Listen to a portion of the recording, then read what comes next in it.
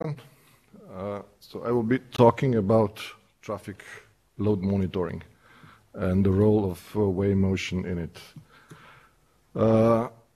Just briefly, the scope of the fact sheet.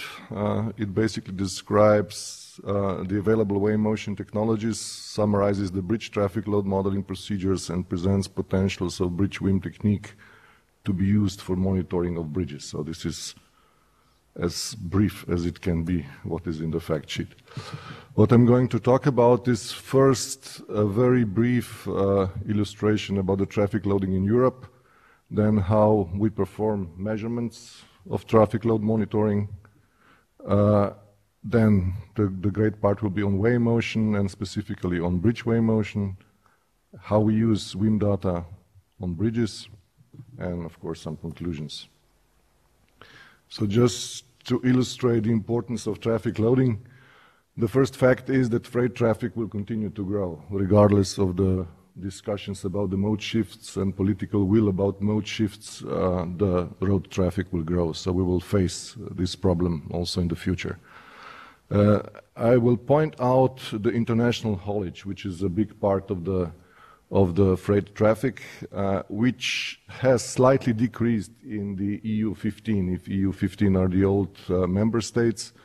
But contrary to that, this kind of traffic dramatically decreased in the new member states. And that's why we have this considerable growth. I have put down here two tables, the first one presenting the 5 most trafficked or most transited countries in Europe, and 5 least transited countries in Europe. And you can see that some countries like Lithuania, Slovenia, Luxembourg, Slovakia, Latvia, they're even 90% of all the freight transport is just in transit, which is of course a big burden for infrastructure. With respect to bridge loading, the problem of course is that we have bridges which are very old. In Europe, we did some studies in a few projects. Around 60% of the bridges are over 50 years old. There is usually a big peak somewhere. This is an example for Slovenia. Other countries have this peak maybe in the 80s, in the 70s, in the 90s. But the fact is that the great majority of bridges is old. This means that they were designed by old codes which are not appropriate for today's traffic. This is an example again for Slovenia. We have used 8 different codes in the last 110 years. So which means that this is not, many bridges, all those red ones, are not designed for today's traffic. Of course, the problem is that if traffic loading increases, safety factors decrease, and this is only acceptable to a certain level. So how do we perform measurement of traffic loading? The most common, of course, are traffic counters, which are fine, but they don't provide you any information about the true X loads. So trucks have to be weighed. The most conventional way is static weighing. Then we have all kinds of way motion techniques, which I will go briefly through. And the most modern one is the onboard weighing, where trucks are equipped with weighing devices, but this, at least in Europe, will not come in the next few years, I'd say, maybe in 10 years. Static weighing is the most accurate and most common weighing technology, and in most countries is the only way to detect enforcement and to basically penalize the offenders. These devices are certified, they're calibrated, and as I said, are very accurate, but they are not primarily used for traffic monitoring. They're in front of factories, quarries, dumps, and so on. This is an example from the United States, where they do have this kind of weighing stations, but I don't think there are any in Europe. These are just a few different devices, some permanent ones, axle weighers. These are the whole weigh bridge where the whole vehicle goes on it, and these are the portable devices which are typically used for enforcement on European roads. Low-speed weigh motion is another technology which weighs vehicle traveling at low speeds, up to 10 kilometers per hour. They are almost as accurate as static weighing, but not very convenient for collecting traffic data because there are special lanes that have to be constructed for this kind of weighing. And again, it is quite time consuming to perform this kind of weighing. So we come to the high-speed WIM systems or WIM systems. So they measure dynamic axle loads at highway speed and uncontrolled conditions and calculate estimate of their static axle weight. So basically this is not, by definition, this is not weighing. This is an estimation of the weights of the axle loads. It cannot be weighing because for that you would need a static measurement. These systems typically deliver, of course, exact time when the measurement was performed, single and group axle loads, gross vehicle weight, number of axles, length and axle distances, speed, vehicle classification. And this is basically for all systems, and then there are specific features for individual technologies. They have been introduced in the United States in the late 1950s. There was a big boom of installation in the 1980s when they thought that the cost of those systems would drop to $5,000 at that time, which of course never happened. There was intense development in Europe in the 1990s, especially within the cost 323 action. At that time, cost actions were much smaller. I think we were only about 30 people from 15 countries at that time, and some other projects afterwards. And today there is high focus on application of weigh motion, not that much on development of technology, but on applications of using these data they provide. These are just examples of high-speed WIM, some examples. So there are basically two types of technologies, pavement WIM systems and bridge WIM systems. One are used, of course, in pavements, the other one uses existing bridges. Most common sensing technologies are piezoelectric, piezoquartz, strain gauges, fiber optics, and also some new emerging technologies. Pavement WIM systems are divided into the plate sensors, which are bigger, and strip sensors, which are very narrow, basically.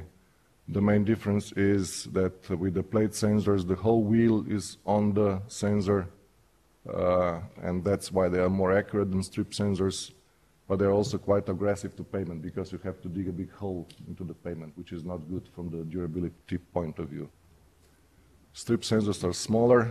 The prevailing technology nowadays is this piezo quartz, which is definitely the most popular WIM sensors nowadays. They are typically installed in less than 1 day, and they provide relatively high accuracy on smooth pavements. That's fine. But you may have problems in flexible pavements because they deteriorate over time. And with deterioration, also the quality of the results degrades. Bridge WIM is an alternative technology, so we use existing bridges to weigh the vehicles. We measure basically strains. They appeared slightly later in the late 1980s, but they are only successful in the last 15 years. They provide exactly the same data as the pavement WIM systems. In the past, we were always facing the question whether this is only for bridges. No, it's not only for bridges. They provide exactly the same information as the pavement systems. The advantages are that they're completely portable. They provide high accuracy. You can imagine that the bridge is very long. The weighing platform is very long compared to the pavement systems. They are easy to install. Everything in principle is installed from the underneath, so you don't have to block the traffic when you install or repair the system, which is a big advantage. And as I will show in the next slides, it can provide additional structural information about the bridges that are being instrumented. Disadvantages are that you need a proper bridge, which is not always available. And for less common bridges, I'm not talking about these simple slab bridges or beam and deck bridges, but for more complicated bridges, you need really a bridge expert to perform this kind of measurements. These are just the two examples. This was the bridge we did in Canada. It's a very short culvert, and you know this one. This is the Pont de Millau, where we did measurements together with the IFSTAR Institute. So this system is now very well spread around. Just a few words about the accuracy of WIM systems. This is determined by the combination of the accuracy and the reliability of the measurements, and it's usually expressed in terms of error is within certain percent for Y% of measurements. So plus minus 5% for 95% of measurements. So it's a statistical quantity. Criteria usually vary for single axle loads, axle groups, and gross weight. Gross weight has to be the most accurate. Axle loads could be a bit less. And again, this cost 3 to 3 provided the WIM specifications, which are now a widely accepted standard all around the world. Accuracy affected by certain factors. First of all, road condition. You can have a perfect system, but if the road is not smooth, you will get rubbish out of it. So you need a smooth road. Quality of installation is important. If you have, which happened actually in a few countries lately, that these systems were installed by non-experts, again, you cannot expect useful results. Maintenance and calibration as well is very important, and also environmental effects. This is an example of non-calibrated data for temperature. You can see how the average gross weights are moving with temperature up and down, which of course has to be compensated for. A few applications of WIM data for bridges. If we talk about traffic loading, we of course would love to have accurate data both for design and assessment of bridges.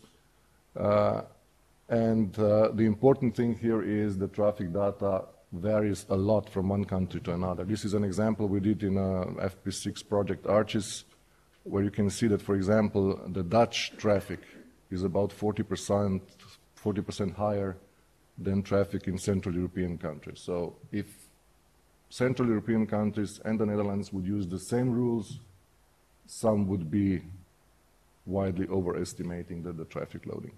And this is basically, as Wim said yesterday, this is quite close to the Eurocode loading, what the Dutch are experiencing on their roads. Free-flowing is important for shorter spans and congested traffic. For longer span, that's well known. This is usually modeled with extreme value distribution, so with statistical methods which are fitted to block maxima, like maximum daily values or maximum weekly values. And there are also some alternatives, so which especially the long-run simulations are nowadays very popular. So you model literally billions of trucks to get the extreme loading in this kind of load models. How can we benefit from bridge WIM and bridge behavior? First of all, this is an example how bridge WIM actually works. If we have measured response, which is the blue line, and we have here 5 axles of a 5-axle semi-trailer, we need an influence line to combine the individual axle loads into the calculated response. And the whole idea here is to minimize the difference between the measurement and the model. And for the model, we need as accurate influence line as possible. And here is this link to bridge assessment. So this CWIM system, which is the bridge WIM that we are developing for the last 20 years, we have in the TRIM, which was the FP7 project, we developed a procedure which calculates an influence line for every vehicle that crosses the bridge. And once you average those things, and this is the average value of 528 influence lines in this case, with plus minus 1 standard deviation, you can quite quickly get what we call the true influence line of the bridge. And in the TRIM project, this was also used to investigate whether this can be used for checking the boundary conditions, so to monitor the boundary conditions, and it actually worked pretty well. I'm almost finished. The other important parameter is the load distribution, which is quite often guessed or is modeled. In this case, you can, for all sensors that are at the same time used for weighing, you can add extra sensors if you wish. You can get statistically evaluated load distribution factors. So for each measuring point, you get mean values and standard deviations under the random traffic loading. And the third important parameter that you can get is dynamic loading, which is usually evaluated as dynamic amplification factor, the ratio between the maximum dynamic and static loading. And in the design codes, this is typically done by combining the extremes of both, so the static loading and dynamic loading, which is fine for the design, but when you want to do the assessment, this is not optimal.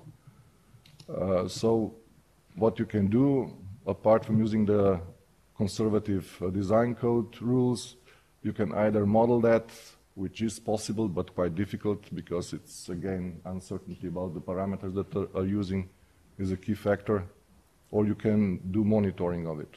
And again, within the CWIM wave motion system, we have developed a method which evaluates this dynamic amplification factor for every vehicle that crosses the bridge. This is an example for this 7 times 25 meter bridge. If we would use the design load rule, we would have to use 1.2 for dynamic amplification, and these are individual vehicles' dynamic amplification factors, where you can clearly see that as you go to the higher strains, higher loadings, this dynamic amplification factor goes down.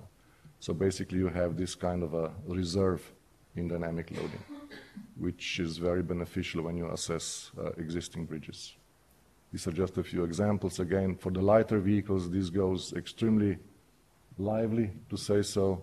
For this heavy special transport, you can hardly see any dynamics in the signal. So this is the illustration of the previous graph. So in conclusion, road traffic will continue to increase, and knowing traffic data is a key to reducing uncertainties about bridge loading. And by performing WIM measurements, you can really decrease these uncertainties. We are talking about very concrete figures. We have to be aware that loading is very different from one country to another, and even from one road to another. So using a load model which is not appropriate for certain bridge may be over-conservative. WIM is a proven technology that provides unbiased information. So if you perform static weighing, you will only measure a small part of the vehicles, and they would probably be the most heavy ones. So this is not what you want for traffic modeling. WIM measures everything and thus provides unbiased information. Accuracy of good systems are around ±5 to ±7% for 95% of the results. They require adequate setup, calibration, and maintenance. Otherwise, the results are very questionable. Most popular are still the pavement WIM systems, but bridge WIMs are emerging. And another point is that if you perform bridge WIM, this provides some useful parameters to improve structural modeling, influence lines, load distribution factors, and dynamic amplification factors. This is a very wide area, so if you are interested in more, I suggest to go on the website of International Society of Wave Motion, and you will find also descriptions of individual technologies and what they can provide. Thank you.